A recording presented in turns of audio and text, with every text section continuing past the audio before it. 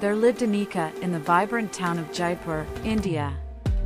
Her presence was a captivating blend of elegance and allure, casting a magnetic charm on everyone who crossed her path. Anika, with her ebony hair cascading down her shoulders, moved with grace that seemed to defy the very essence of time. In the heart of the bustling city, Anika owned a quaint boutique that mirrored her sophistication.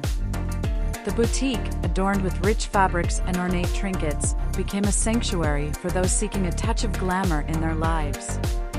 Anika's taste in fashion was nothing short of impeccable, and her ensembles reflected the vivid tapestry of India's cultural diversity. As the sun dipped below the horizon, Anika would transform into the embodiment of sensuality. Whether it was an enchanting evening soiree or a moonlit stroll through the historic streets, her aura radiated a magnetic allure that left an indelible mark on the city of Jaipur.